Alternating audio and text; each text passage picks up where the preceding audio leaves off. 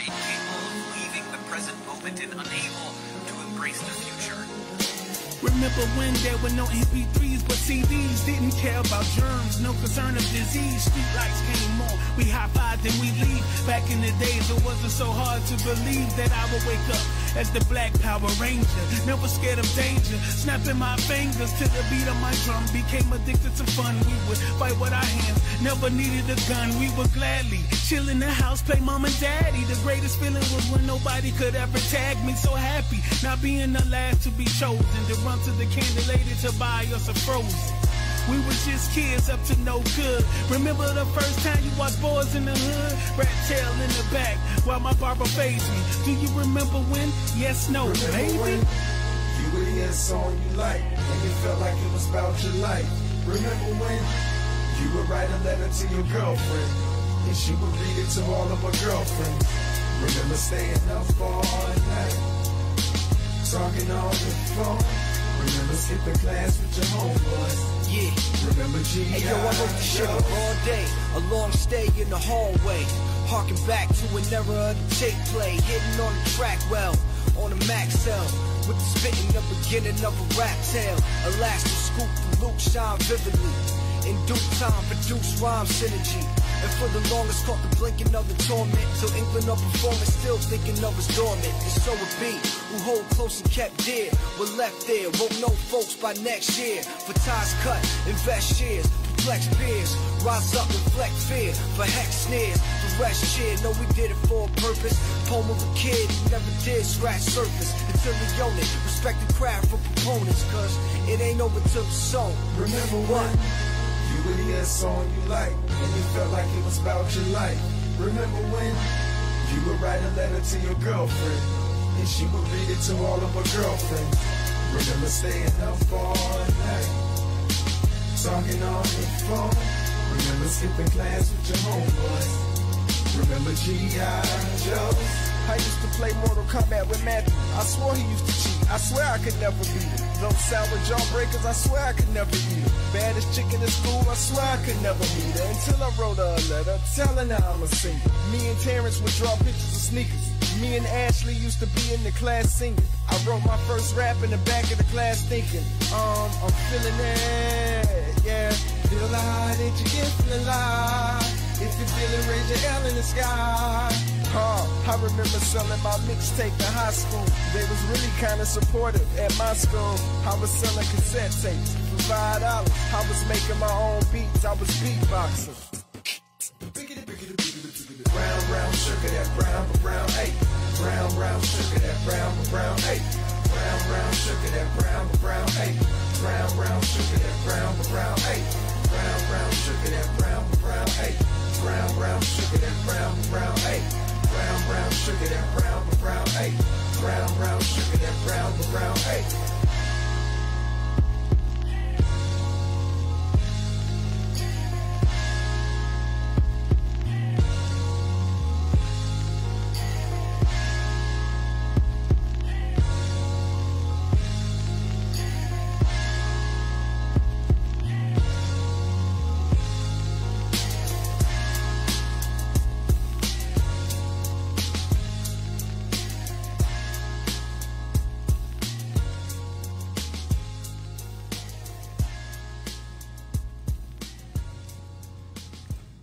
Well. Wow, it's like Wizard of Oz. Let me go ahead and turn off that audio. Hey, everybody. Nice to be here. I'm kind of psyched. Making sure the audio is good, checking the levels. Everything seems to be fine. Yeah, are definitely ready to go. And hopefully the little dashboard here is working. Man, I'm excited for today. You know why? Because the world has gone bat poop crazy. I guess we're talking about coronavirus. We are talking about bat poop crazy. But man, some of the stuff I'm seeing today, it's absolutely nuts as the country is about to take a turn, as we're about to get to reopening things and getting stuff ready and making some money. man, I am just so psyched, and I want to help you guys get through this transition as soon as possible. I mean, it's amazing. Again, let's see if the button worked, and it works, and that's me. I'm Barry Cunningham. I'm here 5 nights a week, God willing, and I'm going to just keep bringing it as much as I can, grow this audience. I don't know if you guys have checked the numbers, but we are growing. We're heading to 700 fans. That's roughly 100 new fans per day. So, you know, at the end of 30 days, we're going to be looking pretty good, maybe a couple thousand. But tell everybody, because by the time we get back and everything's reopened, yeah, we're going to be doing well, and we're going to get you guys some fun stuff and actually get moving on some things. So just real quick, let me get the introductions out of the way. I am working for Accihelp. We're bringing people help with, you know, whoever needs attorneys. If you need a doctor, if you need a lawyer, if you need medical treatment after being in a car accident, if you need an attorney to fight for your rights and seek compensation, give us a call. I mean, seriously, we have some attorneys right now that are just, I call them pit bulls. I'm going to continue to call them pit bulls, because these attorneys will fight to get you every single dime that you deserve. And we have some of the best doctors in South Florida, Orlando, Tampa, even all the way up to Tennessee, Fort Myers, all of South Florida, Orlando, everything from brain traumatic injuries, brain trauma, to car accidents, to you name it, extremities. We'll get you fixed up. We'll get you back and ready to work, ready to rock, and to, you know, basically live life down here in South Florida. Now, it's funny because just today, we're with, you know, personal injury attorneys and things of that nature, but we got a message through Facebook where somebody who has lost their job, and yesterday I told people I would help them find a job, and I mean that. And this person also is going through a family custody battle and needs a attorney to help them, you know, regain her child support that she hasn't been paid for like the last 3 years. Deadbeats.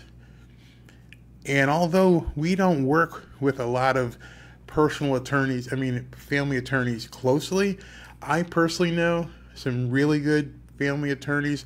I know some attorneys who know some other attorneys who are good personal family attorneys as well. And all I'm saying with that is, although our main lane is working with people who are in accidents, if you need help, don't hesitate to hit us a message or give us a call. We'll find a way, and if we can't find a way, we'll let you know. But I'm not going to leave anybody hanging. Now, a lot of the attorneys we work with who deal with accident type cases, there's different ways they can do where it doesn't cost anything potentially, but a family law attorney may need to figure out how they're going to be compensated. So you're going to really have to talk directly to them, but don't feel bad about giving us a call and talking to us about anything. You know, we're here to help. Bottom line, Accihelp. Accidents, but help too. So if you need help with any situation, even in drunk driving or something, I know some people who handle that. I mean, God knows we are in South Florida. So, but anyway, that's who we are. That's who I am. And I'm just excited to be here. This is a whole different day. And I'm just going to jump into the numbers real quick here, okay? If you want to jump to the numbers so we can get into some good stuff. So today, as of right now, 614 people have succumbed to the coronavirus, if we're to believe these numbers. But let's just, for the sake of argument, believe this, that 614 people have lost their lives to the coronavirus. But as I've been telling you every single night since I've gotten on here, every single night, what you have to do, what you really have to do, is look at that trend line. And as you see yesterday, it dropped. It dropped substantially. It just basically fell off the cliff. And so now you're starting to see people start to freak out because we actually might reopen and we might actually get back to doing business. And so when you see that kind of stuff, you have to wonder what's in their mind, what's their basic intent, because we see this every night I show you guys, And as of right now, there's been 215,000 tests, and you can always go back and check the previous episodes. I've been doing this religiously every single day, and 22,000 positive, 191,000 negative, and we're still, as the numbers climb, if you know anything about math, if the bigger your sample size is, which is the total test, the bigger your sample size, and that means the more people we end up testing. If we're still holding at that 10, 11%, that means we're not seeing additional problems here. We have stabilized. And you can go back over the last 4 or 5 days when we've done these shows. As I touch my face, we're not supposed to, but it's a nice face. It's a nice face. We're at 10.5%, and it only stayed at 10.5%. Maybe once in a while it'll go up 11.2, but it's right back down to 10.5. So as you dig into these numbers, and we can continue to look at them, we're seeing that most of the state is fine. I wouldn't say fine. They're okay, but they can reopen. There's no reason to keep these other counties closed. We're going to have some sort of staggered approach here in Miami-Dade, Palm Beach, and Broward. That's okay, but let's get going on this. Let's get moving into the realm of beginning to bring back the economy. So in that regard, in talking about the economy, I have a couple questions for you. Actually, it's one big question. And if you're watching live, go ahead and leave it in the comments. And if you're not, you're watching on demand, go ahead and leave it afterwards. But if we go back, not if, when we go back to work, when the economy turns back on, are you going to look for a job, or are you going to sit back and get the government cheese or the government check and soak this thing as long as you possibly can? What kind of an American are you? Hopefully I'm talking to go-getters. Hopefully I'm talking to people who just want to get out there and seize the opportunities that are going to be in front of them. But right now, as I said last night, right now is where you should be positioning yourself to take advantage of these opportunities. Take advantage of what's going to happen and be prepared for it. Don't wait. I'm telling you right now, you're going to turn back and watch this 30 days from now and go, damn, I shouldn't have waited. I should have been ready. And I'm going to tell you more about that. But first, what I want to do is get into some of the numbers and what we've been doing. And we're really excited because we've been able to thus far help Feeding South Florida raise nearly 26,000 meals. 26,000.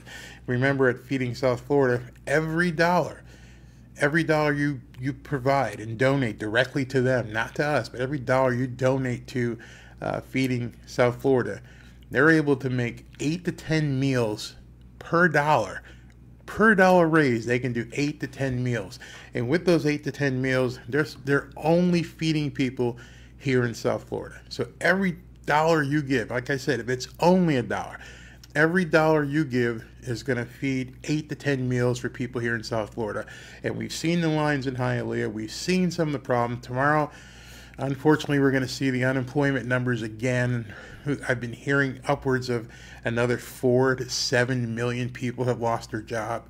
People are having a really hard time right now, and they need your help. And, I started this show because, one, I wanted to help build Accihelp, and number two, since we had help in our brand name, I felt, we might want to start by helping people, especially people here in South Florida. This is where we live, this is where we work, this is where we do business, this is where we employ, and we need to give back. So anything you can do to help is greatly appreciated. You're not doing it for us, you're doing it for your fellow South Floridians, and you're helping them get food. There's nothing more noble than feeding somebody, helping somebody eat. When you go to sleep tonight, you're not going to, if you're watching this, you're probably not going to wonder where you're going to get your next meal come tomorrow morning. I don't have to. You probably don't have to, but there are many, many people here in South Florida who wake up tomorrow and don't know if they're going to be able to feed their kids that night.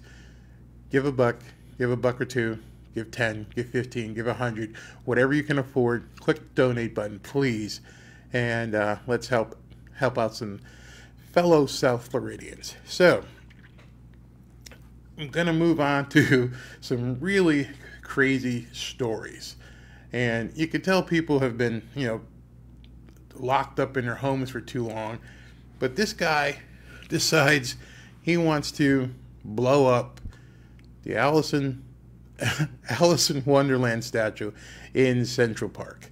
Now that's absolutely insane. And I got my buddy pinging me, get out of here, I don't need your thing right now. Absolutely insane that people are beginning to do crazy stuff like that and basically go out and try to hurt people because for whatever reason, maybe they're nuts. Maybe this coronavirus has gone to the head and they're just doing crazy things. But can you imagine wanting to blow up a Alice in Wonderland statue in Central Park? That's crazy talk. And just be careful out there. There's a lot of nuts. I spend a tremendous amount of time on Twitter. I'm what you call an influencer, kind of a big deal on Twitter.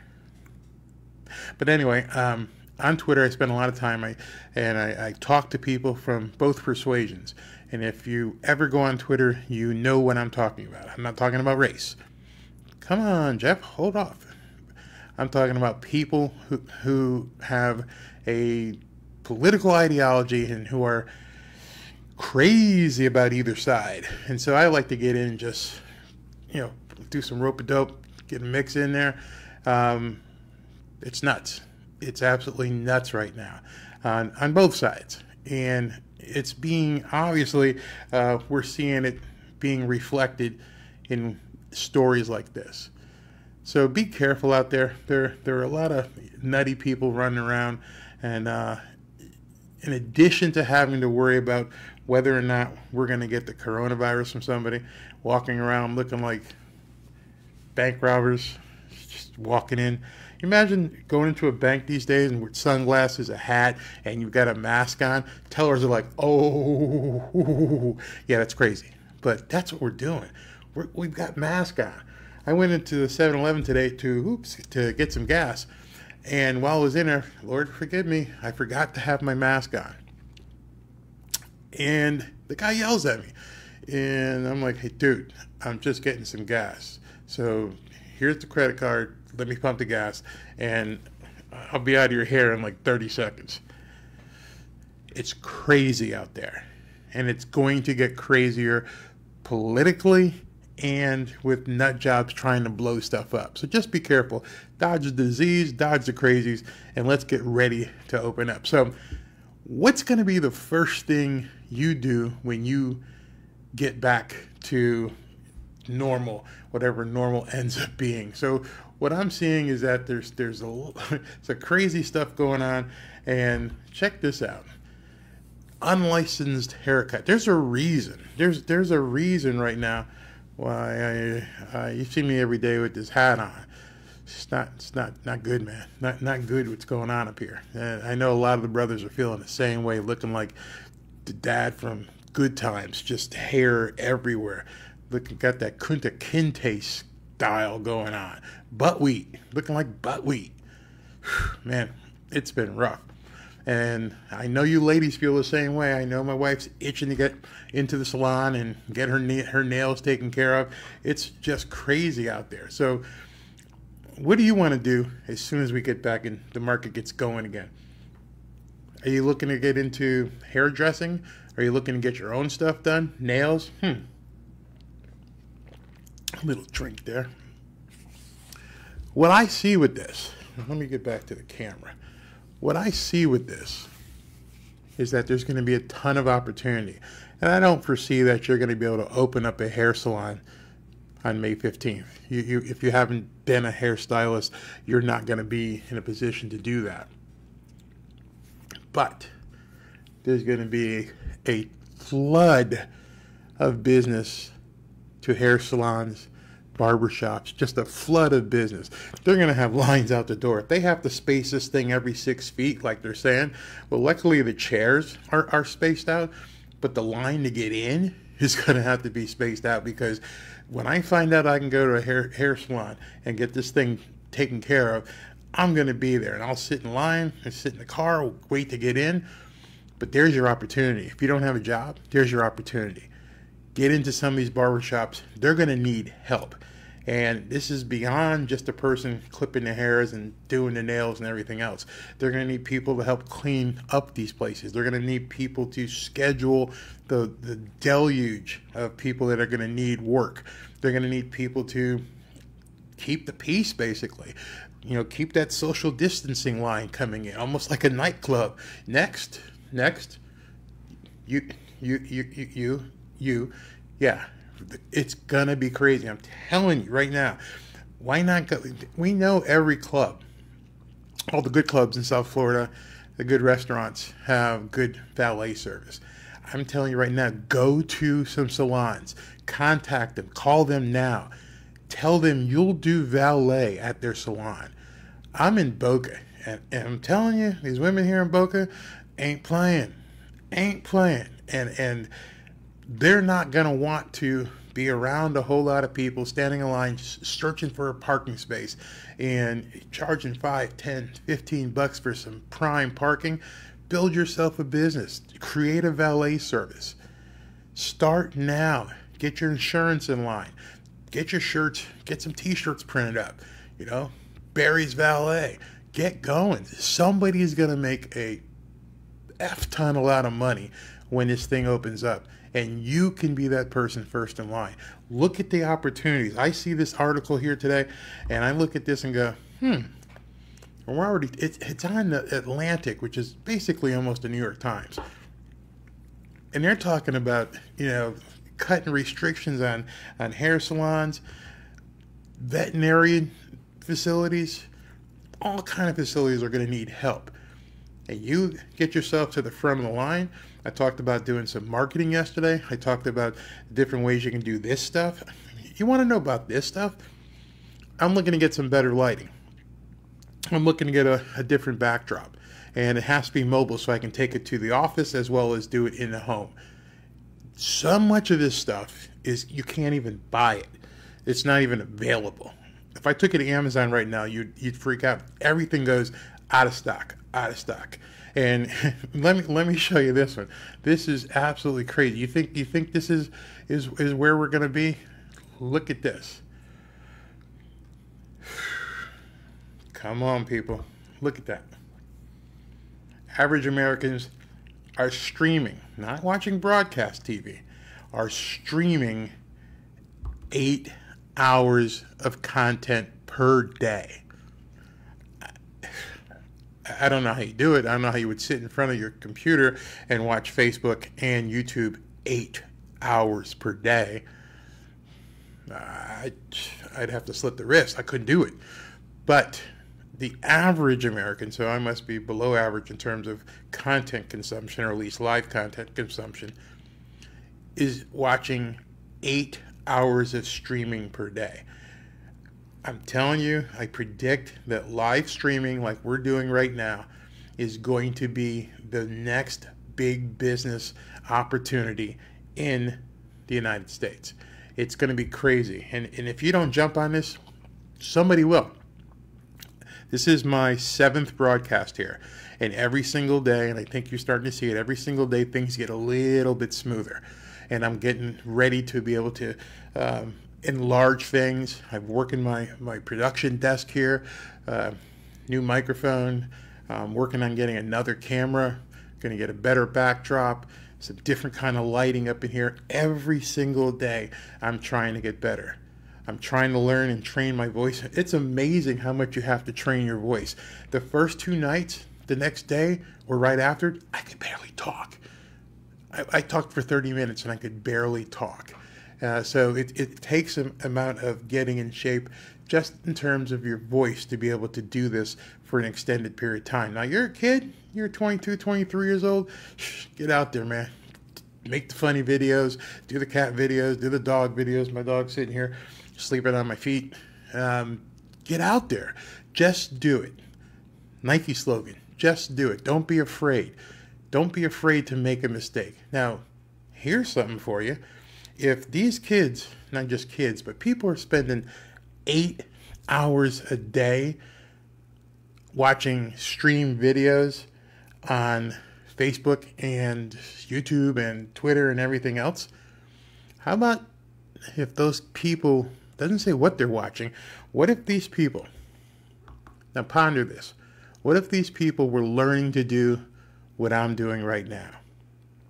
If we're all starting at the same starting gate, and I'm no better than the next person, or the person over here, or the person over here, and we're all starting from the same perspective, and you're spending 6 hours a day looking at cat videos or TikTok, and I'm watching videos on how to do this, how to apply my trade, how to get better at what I'm doing, how to get to the next level, level up, and I still see you over here watching cat videos and TikTok, and a week later, I'm going to be way ahead. So I'm asking you, and I'm challenging you, this is a perfect opportunity. We're all locked up. We're like prisoners. We're like lab rats. But you don't have to be. As long as you have an internet connection, you could be learning a new skill. You could be learning how to market. You could be learning how to cook. Maybe you want to get a job as a cook in a restaurant. You could be learning how to do landscaping. You could be learning how to, I don't know, open a valet business. There's no shortage of you finding something to do online. And there's no shortage of people willing to teach you online. I call myself a frustrated guitar player. So, you know what? I can click on a button and say, show me beginning chords on a guitar. I can learn how to play guitar. Maybe you can teach. Maybe you're a teacher. And you know what? These kids are sitting at home and they need to learn some things. Well, you can set up a website, do some courses. Boom. You've got a business. Start thinking here, man. Really, seriously. Start thinking up here. And get off the TV. There's no reason why people need to be watching 8 hours of content per day recreationally. I mean, there's nothing wrong. I mean, yes, I do watch some crazy stuff. I'm binging right now myself on the series Homeland. I never watched it before. And now I'm like in season 3 or 4.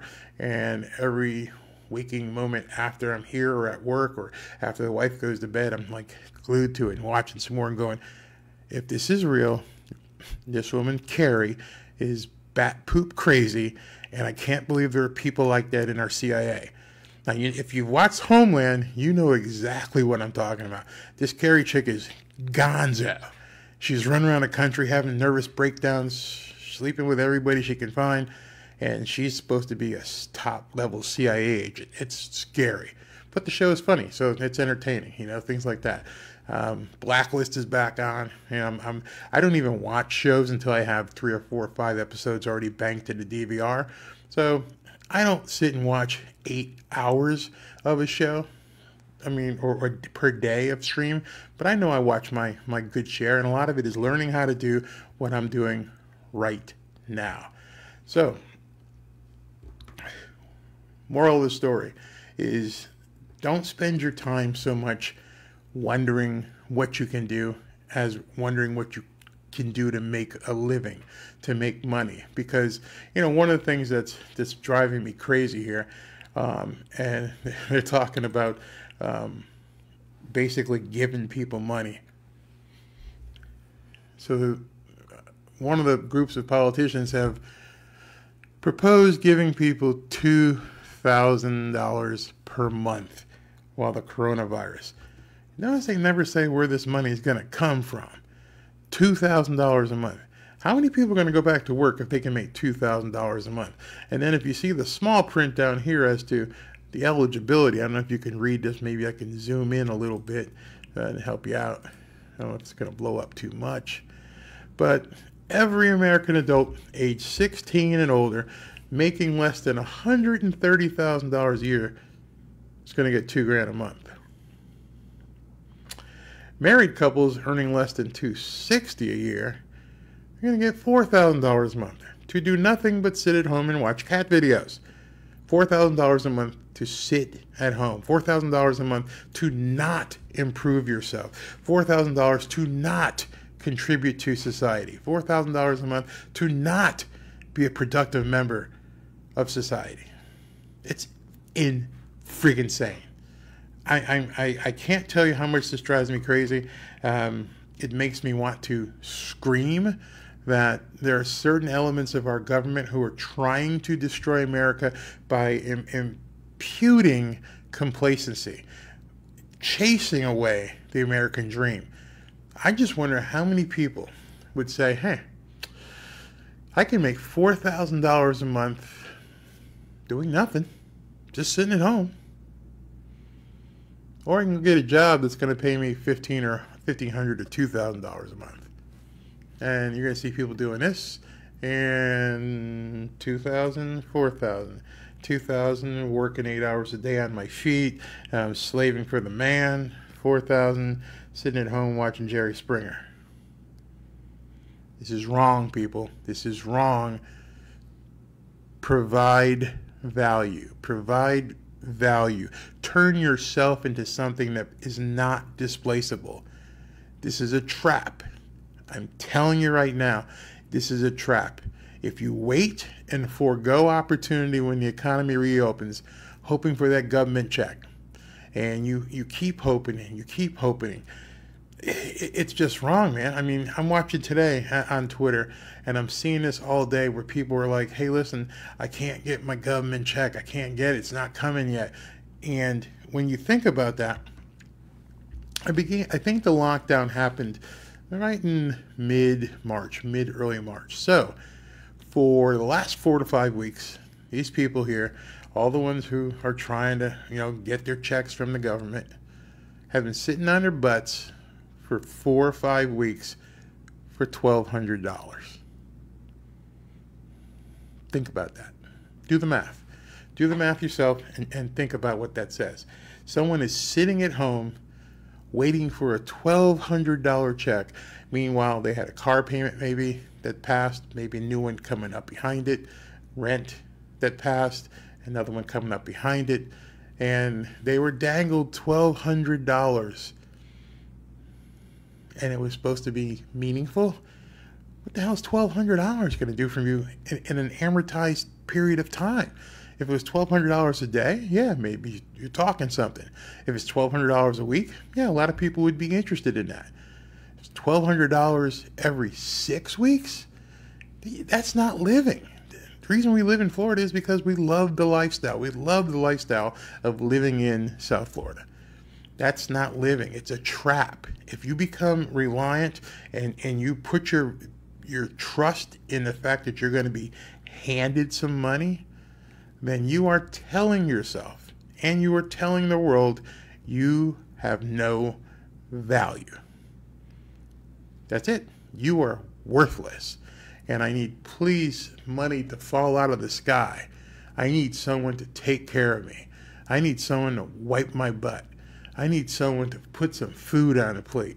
I need someone to help me figure out with a bus pass how I'm going to get from place to place. Now, I'm not talking about people who fall on hard times. Of course, we've all been there. And many of us are literally right there. I'm talking about depending on money from the government. I'm talking about relying that you're hoping and praying that every month on the 15th, you see that check. You realize today is April 15th and what was supposed to happen today? Many of us actually had to pay income tax so that you could get a free check. Think about that. How many of you think about that? Somebody is writing a check today so that the government can say, here you go. How many times do you think we all can do this so that the government can do that? How many? Just do the math. Okay. How many times do you think we're all willing to do that? And how much disdain we have for people who sit and do nothing when there's so much opportunity available to you. Now, I'm not going to harp on it. Again, leave a comment if you need some help. You need some direction. You need to find out what's going on. where we can do some good together. But I'm going to close with some good news. I want to get your opinion on this. So, over here on the site, and we're talking about football. And football is supposed to start in late August, late July, and run through the end of the year.